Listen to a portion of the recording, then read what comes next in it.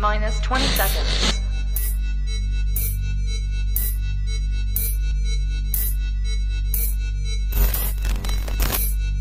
10, 9, 8, 7, 6, 5, 4, 3, 2, 1, 0. Let's just keep honest people honest.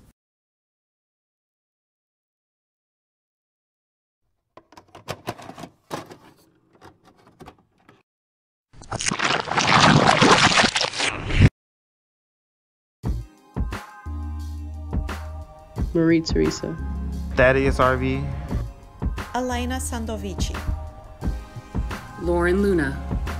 Rodney D. Butler. Hugo Perez. Amy Cummins. Flux the Artist.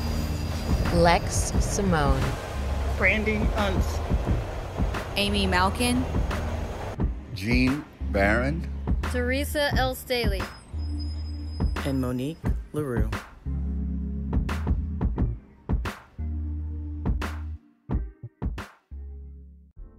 Back in late 2019, I met Teresa at a group show downtown Houston at the Children's Assessment Center. And it was a really cool event to be a part of because it was sponsored by Chuck Norris. So it was kind of cool that the Texas Ranger was still out here doing good in the hood.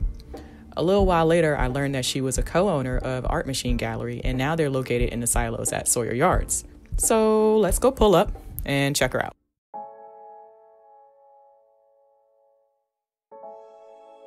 Welcome to Art Machine Gallery number 215 in the silos at Sawyer Yards.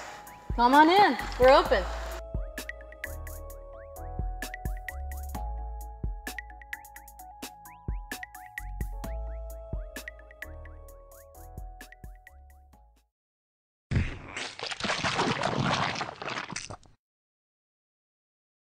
Hi there, I'm Teresa L. Staley. I'm a fine artist,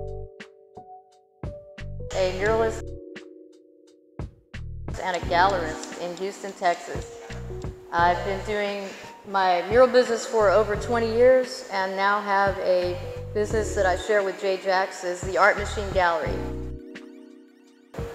What do you like or love about the Houston art scene? Okay.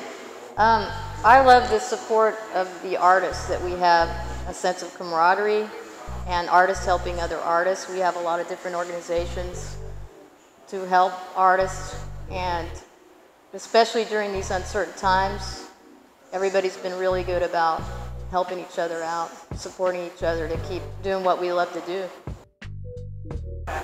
So the next question is, how do you feel about being an artist during COVID-19 and the current events of 2020? Okay, well, during this pandemic, art sales have been down, but we are, getting through it. We're being real supportive of each other.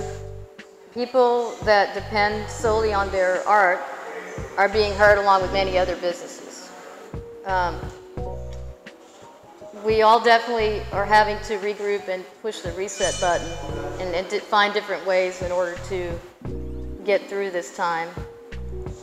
Mainly virtually, that's definitely changed, and we've all been so used to gatherings and galleries and art festivals, and that has definitely put us on a whole nother way we've had to regroup. Alright, so the next question is, what do you think the world needs more of in this time? Okay. Well, no doubt this year has been an absolute mess with everything going on. But I think we really need more unity and to come together and not focus on all of our differences and opposing each other all the time. As artists, we create an outlet for us to be challenged and can at times make us uncomfortable, but that pushes us to grow.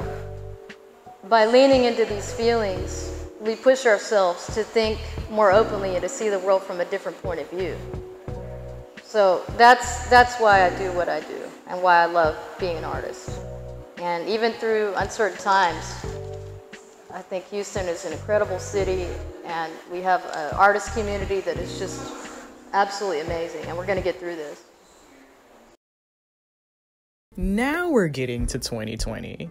And in early 2020, before all this calamity popped off, I was a part of a Facebook art group. I'm a member of many and still am. And I kept seeing this awesome guy's work over and over. And he's an abstract artist as well, which got a soft spot for. I reached out to him online and we developed a pretty good camaraderie together of our own. It was cool to learn he was also in the Art Machine Gallery and also had representation in Chicago. So let's go talk to him.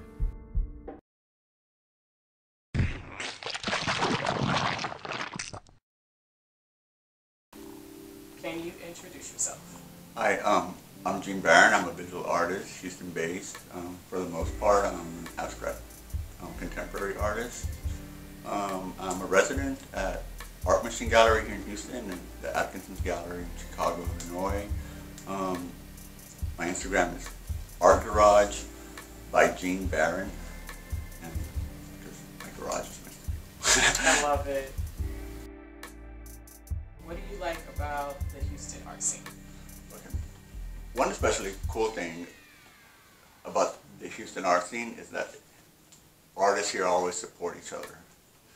If there's an event, like everybody will help, network that event or a solo show and stuff like that. And that's where art stops being a thing that somebody does and becomes more like of a force, like an entity. Not to sound cheesy, but I mean it does. I mean once it gets into a collective, group and a movement, I think it becomes, stronger for everybody, and it brings more attention to the arts and what we're all doing as a collective. In general, and that of course, benefits all artists, like whether it's, music or, fashion, photography, fashion, whatever.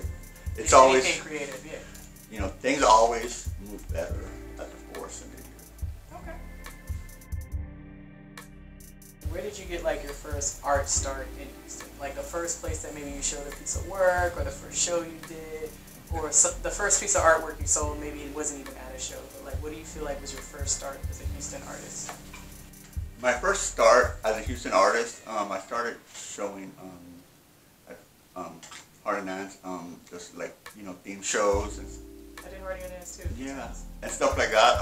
Also, I started showing on social media, on certain sites. And what was cool about that is that there was other artists who were well established, because I'll go sneak and check out their profile. But I'm like, okay, so I actually became friends with them where they had my personal number. So if I had questions about writing an artistic statement, pricing, how to so just networking and and all that community.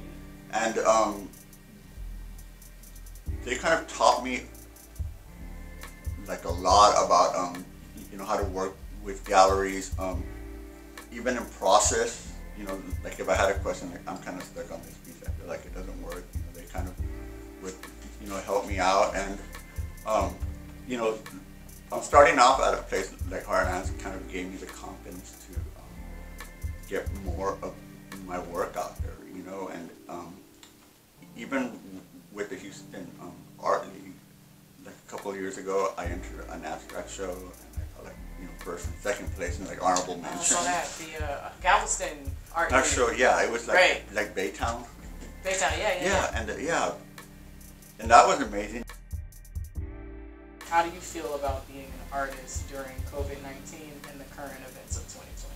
I think being an artist during COVID-19 has been a really unique experience. I mean, of course, when all this first started, I felt overwhelmed, angry, and sad, and there came a point where I just decided I wasn't going to get overwhelmed by male violence in it, and just kind of, seek a, higher ground in it. And I started to really concentrate on my work, because what I saw was the,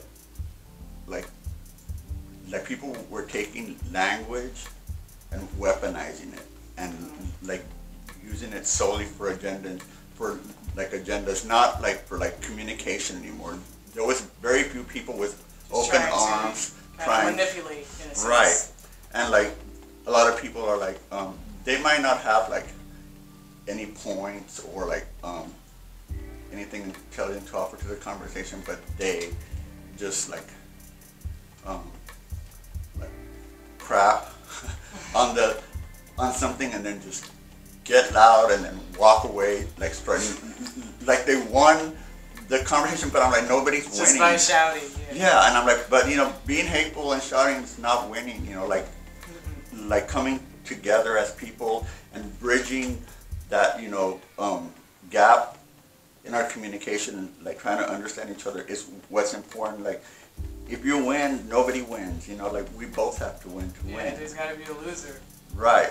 And then how does everybody win? And it, you know, and it's all cause and effect. Like, if you look at 10 years ago, I mean, we're going through the same things because we're only doing the surface level work. You know, we're not doing the deep work. We're not doing the things to resolve what's going on. It doesn't matter, you know, what end of the issues you're on. If you're not willing to do some of the deep work, we're just going to keep doing this over and over, you know, and that's kind of... That's why we're still doing it. Yes. Over and over. You know, yes, exactly. It's a call to action. What do you think the world needs more of in this time?